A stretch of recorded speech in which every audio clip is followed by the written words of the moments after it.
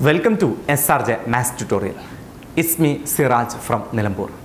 SRJ Maths Tutorial ഇന്നത്തെ class സമാന്തര ശ്രേണിയുടെ അടുത്ത പ്രോബ്ലമാണ്.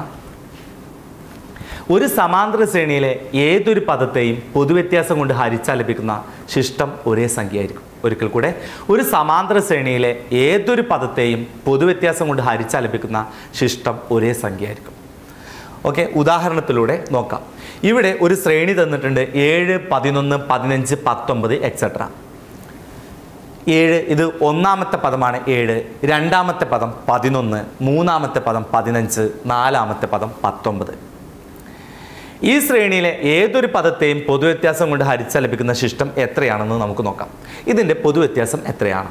ഇതിൻ്റെ പൊതുവ്യത്യാസം കാണാൻ 11 നിന്ന് 7 കുറച്ചാൽ മതി, അല്ലെങ്കിൽ 15 നിന്ന് 11 കുറച്ചാൽ മതി. നോക്കാം, 11 നിന്ന് 7 കുറച്ച് കഴിഞ്ഞാൽ നമുക്ക് 4 എന്ന് കിട്ടും.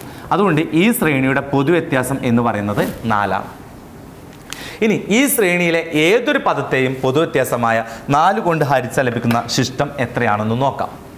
ഇവിടെ ഒന്നാമത്തെ പദമായ 7നെ പൊതുവ്യത്യാസമായ 4 കൊണ്ട് ഹരിച്ചു നോക്കാം. 7ൽ എത്ര 4 ഉണ്ട്?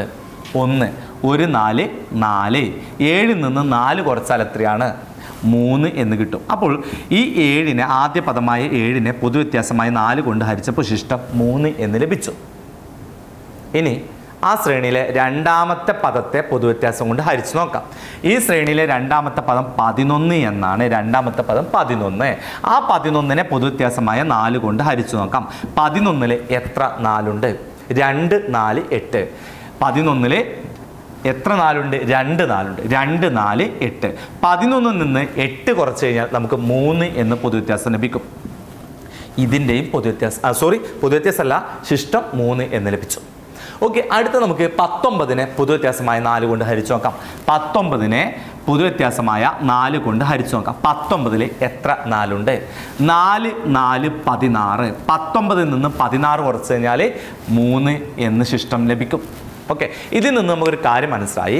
ഈ ഒരു ശ്രേണിയിലെ ഇതിലെ ഏതൊരു പദത്തെയും ഇതിൻ്റെ പൊതുവ്യത്യാസമായ 4 കൊണ്ട് ഹരിച്ചാൽ 3 എന്ന ശിഷ്ടമാണ് ലഭിക്കുന്നത്. എല്ലാ സംഖ്യയും ഹരിച്ചു കഴിഞ്ഞാൽ 3 എന്നാണ് ലഭിക്കുക. ഓക്കെ, രണ്ടാമത്തെ ഉദാഹരണത്തിലേക്ക് നോക്കാം. ഇവിടെ മറ്റൊരു ശ്രേണി തന്നിട്ടുണ്ട് 7, 9, 11, 13 എക്സെട്ര. ഒന്നാമത്തെ പദം, രണ്ടാമത്തെ പദം, മൂന്നാമത്തെ പദം, നാലാമത്തെ പദം. ഇതിലെ ഈ ശ്രേണിയിലെ ഏതൊരു പദത്തെയും പൊതുവ്യത്യാസം കൊണ്ട് ഹരിച്ചാൽ ലഭിക്കുന്ന ശിഷ്ടം എത്രയായിരിക്കും എന്ന് നോക്കാം. ആദ്യം ഇതിൻ്റെ പൊതുവ്യത്യാസം കാണണം. ഇതിൻ്റെ പൊതുവ്യത്യാസം എത്രയാണ്? ഇതിൻ്റെ പൊതുവ്യത്യാസം എന്ന് പറയുന്നത് 9ൽ നിന്ന് 7 കുറച്ചാൽ മതി. ഇതിൻ്റെ പൊതുവ്യത്യാസം 9ൽ നിന്ന് 7 കുറച്ച് കഴിഞ്ഞാൽ 2 എന്ന് ലഭിക്കും. അപ്പോൾ ഈ ശ്രേണിയുടെ പൊതുവ്യത്യാസം 2 ആണ്. ഇനി ഈ ശ്രേണിയിലെ ഏതൊരു പദത്തെയും പൊതുവ്യത്യാസമായ 2 കൊണ്ട് ഹരിച്ചാൽ ലഭിക്കുന്ന ശിഷ്ടം എത്രയാണെന്ന് നോക്കാം. ആദ്യം ഇതിലെ ആദ്യ പദമായ 7നെ പൊതുവ്യത്യാസമായ 2 കൊണ്ട് ഹരിച്ച് നോക്കാം. 7ൽ എത്ര 2 ഉണ്ട്? 3 2 6. 3 2 6. 7ൽ നിന്ന് 6 കുറച്ച് കഴിഞ്ഞാൽ 1 എന്ന് ലഭിക്കും. അപ്പോൾ ഇതിൻ്റെ ശിഷ്ടം 1 ആണ്. ഇനി നമുക്ക് രണ്ടാമത്തെ സംഖ്യയെ പൊതുവ്യത്യാസം കൊണ്ട് ഹരിച്ചു നോക്കാം. ഇതിൽ രണ്ടാമത്തെ സംഖ്യ 9 ആണ്.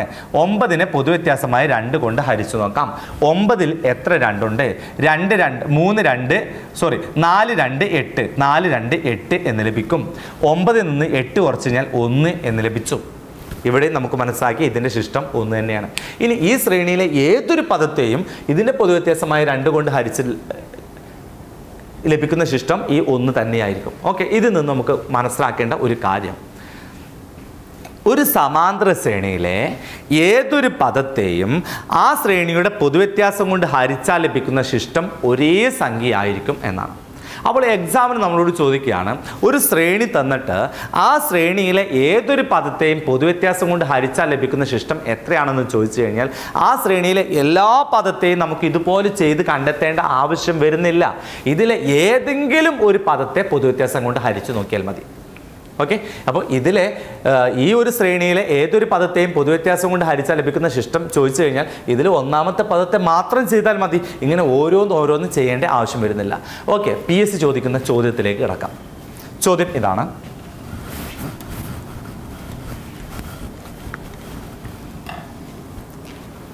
5 + 3n എന്നത് ഒരു സമാന്തര ശ്രേണിയുടെ n-ാം പദമാണ്. 5+3n എന്നത് ഒരു സമാന്തര ശ്രേണിയുടെ n-ാം പദമാണ്. ഈ ശ്രേണിയിലെ ഏതൊരു പദത്തെയും പൊതുവ്യത്യാസം കൊണ്ട് ഹരിച്ചാൽ ലഭിക്കുന്ന ശിഷ്ടം കണക്കാക്കുക എന്നാണ് ചോദ്യം. ഓക്കെ, അപ്പോൾ നമ്മൾ പറഞ്ഞു ഇതിലെ ഏതൊരു പദത്തെയും പൊതുവ്യത്യാസം കൊണ്ട് ഹരിച്ചാൽ ലഭിക്കുന്ന ശിഷ്ടം കണക്കാക്കാൻ ഓരോ പദത്തെയും നമുക്ക് ഹരിച്ചു നോക്കേണ്ട ആവശ്യമില്ല. ഇതിലെ ഏതെങ്കിലും ഒരു പദം കണ്ടാൽ മതി. നമുക്കറിയാം ഇങ്ങനൊരു n-ാം പദം തന്നു കഴിഞ്ഞാൽ ആദ്യ പദം കാണാനും പൊതുവ്യത്യാസം കാണാനും കഴിഞ്ഞ ക്ലാസ്സുകളിൽ പഠിച്ചിട്ടുണ്ട്. ഓക്കെ, ഇങ്ങനൊരു n-ാം പദം തന്നു കഴിഞ്ഞാൽ ആദ്യ പദം എന്ന് പറയുന്നത് ഇതിലെ സംഖ്യകളുടെ തുകയാണ് ആദ്യ പദം അല്ലെ. 5ഉം 3ഉം കൂട്ടിക്കഴിഞ്ഞാൽ 8. അപ്പോൾ ഈ ശ്രേണിയുടെ ആദ്യ പദം 8 ആണ്. ഇനി ഈ ശ്രേണിയുടെ പൊതുവ്യത്യാസം എത്രയാണ്? ഈ ശ്രേണിയുടെ പൊതുവ്യത്യാസം ഒരു n-ാം പദം തന്നാൽ അതിൽ നിന്നും പൊതുവ്യത്യാസം കാണാൻ എളുപ്പമാണ്. n-ന്റെ ഗുണോത്തരമായിരിക്കും ആ ശ്രേണിയുടെ പൊതുവ്യത്യാസം. ഇവിടെ n-ന്റെ ഗുണോത്തരം 3, അതുകൊണ്ട് ഇതിൻ്റെ പൊതുവ്യത്യാസം 3 ആണ്. ഓക്കെ, ഇനി ഇതിലെ ഏതൊരു പദത്തെയും പൊതുവ്യത്യാസം കൊണ്ട് ഹരിച്ചാൽ ലഭിക്കുന്ന ശിഷ്ടം കണക്കാക്കാൻ ഇതിലെ ഒന്നാമത്തെ പദത്തെ പൊതുവ്യത്യാസം കൊണ്ട് ഹരിച്ചു നോക്കിയാൽ മാത്രം മതി. ആദ്യ പദമായ 8നെ പൊതുവ്യത്യാസമായ 3 കൊണ്ട് ഹരിച്ചു നോക്കാം. 8ൽ എത്ര 3 ഉണ്ട്? 2, 3, 6 എന്ന് കിട്ടി. 8 നിന്ന് 6 കുറച്ച് കഴിഞ്ഞാൽ 2. അപ്പോൾ ശിഷ്ടം എത്ര കിട്ടി? 2 എന്ന് കിട്ടി. ഓക്കെ, 5+3n എന്നത് ഒരു സമാന്തര ശ്രേണിയുടെ n-ാം പദമാണ്.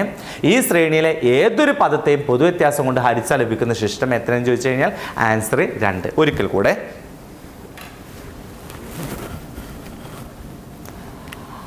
5n എന്നത് ഒരു സമാന്തര ശ്രേണിയുടെ n-ാം പദമാണ്. ഈ ശ്രേണിയിലെ ഏതൊരു പദത്തെയും പൊതുവ്യത്യാസം കൊണ്ട് ഹരിച്ചാൽ ലഭിക്കുന്ന ശിഷ്ടം കണക്കാക്കുക. ആദ്യം നമ്മൾ ചെയ്യേണ്ടത് ഇതിലെ ആദ്യ പദവും പൊതുവ്യത്യാസവും കാണുക എന്നതാണ്. നമുക്കറിയാം 5n എന്ന് പറയുമ്പോൾ അതിലെ ആദ്യ പദവും 5 ആണ്, പൊതുവ്യത്യാസവും 5 ആണ്. ഓക്കെ, ആദ്യ പദവും 5 ആണ്, ആദ്യ പദവും പൊതുവ്യത്യാസവും 5 ആണ്.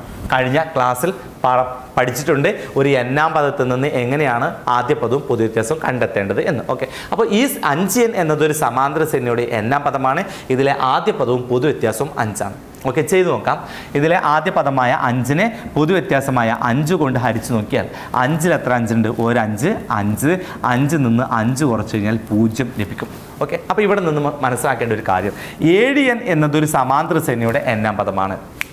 ഇതിലെ ആദ്യ പദവും പൊതുവ്യത്യാസവും തുല്യമാണ്. അതുകൊണ്ട് ആദ്യ പദവും പൊതുവ്യത്യാസവും തുല്യമായ ഏതൊരു സമാന്തര ശ്രേണിയുടെയും ഇതുപോലെ അതിൻ്റെ ഏതൊരു പദത്തെയും പൊതുവ്യത്യാസം കൊണ്ട് ഹരിച്ചാൽ ലഭിക്കുന്ന ശിഷ്ടം 0 തന്നെയായിരിക്കും. ഓക്കെ, അത് പിന്നെ പ്രത്യേകിച്ച് ചെയ്യേണ്ട ആവശ്യം വരുന്നില്ല. ഉദാഹരണം 9n എന്നതൊരു സമാന്തര ശ്രേണിയുടെ n-ാം പദമാണ്. ഈ ശ്രേണിയിലെ ഏതൊരു പദത്തെയും പൊതുവ്യത്യാസം കൊണ്ട് ഹരിച്ചാൽ ലഭിക്കുന്ന ശിഷ്ടം ചോദിച്ചു കഴിഞ്ഞാൽ 0 തന്നെയാണ്. കാരണം ഇവിടെ ആദ്യ പദവും പൊതുവ്യത്യാസം 1 തന്നെയാണ്.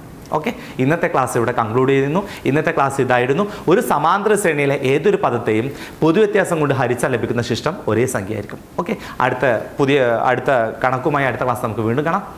ഈ ചാനൽ സബ്സ്ക്രൈബ് ചെയ്യാത്തവർ സബ്സ്ക്രൈബ് ചെയ്യുക. ഓക്കെ, നല്ലൊരു ദിനം ആശംസിച്ചുകൊണ്ട് ഇന്നത്തേക്ക് ഇവിടെ പറയുന്നു. Thank you very much.